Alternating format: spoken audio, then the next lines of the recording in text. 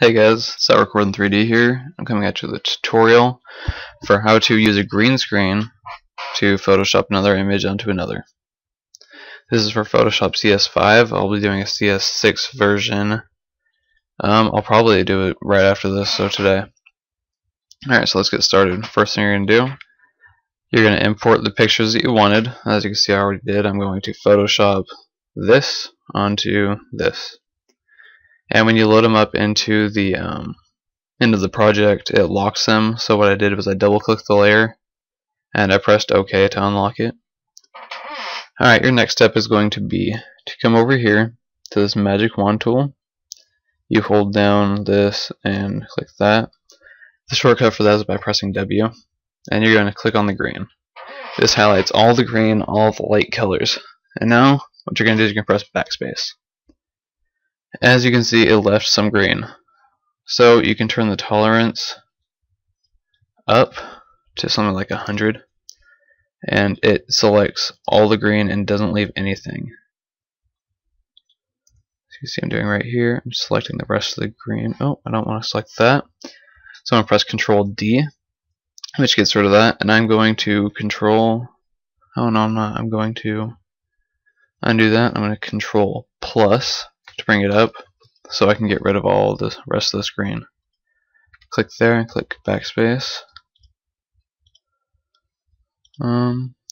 Instead of doing this, I'm going to go to the this is the background eraser tool. I'm going to scale that down a little bit, or size it down more than that. I'm going to zoom in, and I'm going to get rid of the rest of the screen.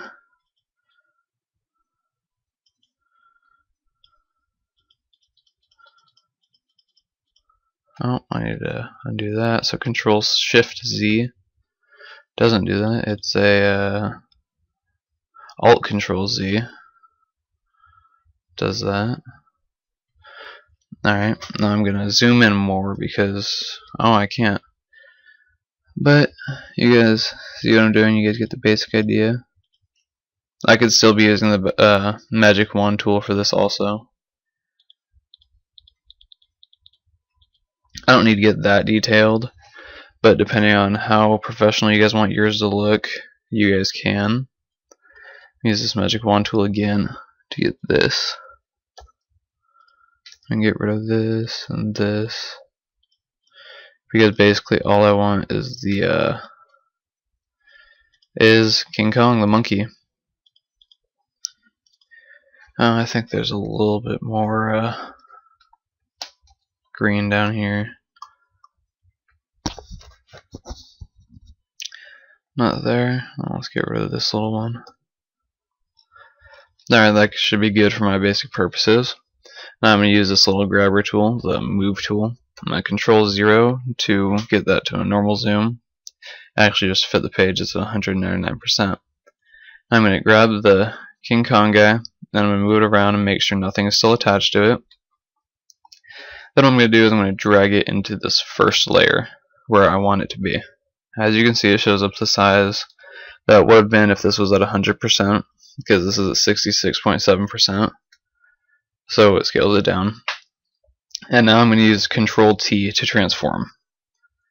You can also do that by going to, I think it's Edit, Free Transform. There's also a transform thing here which gives you different options. So far I just need this. This moves the center of the image.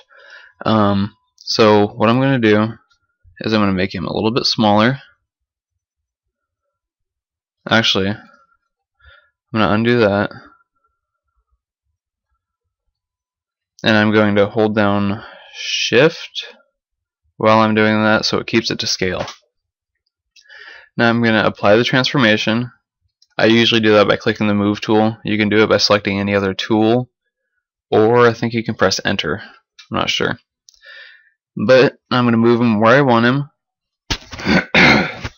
Excuse me, I'm recovering from a cold, so I'm coughing a little bit.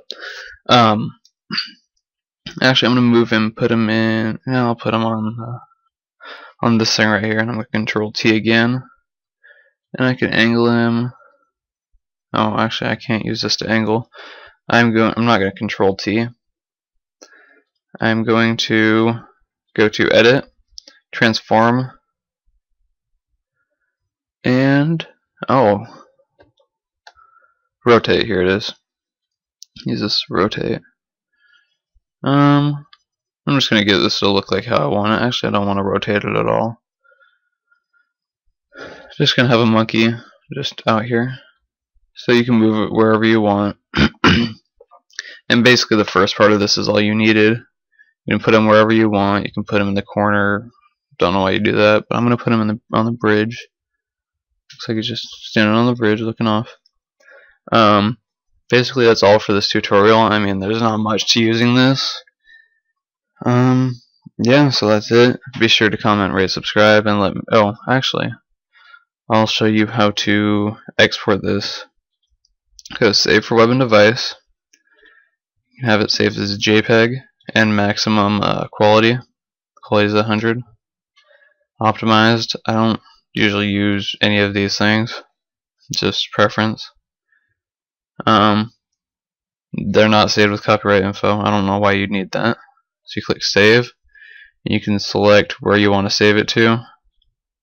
So I guess I'll just save it to desktop. And this was originally Nature 9.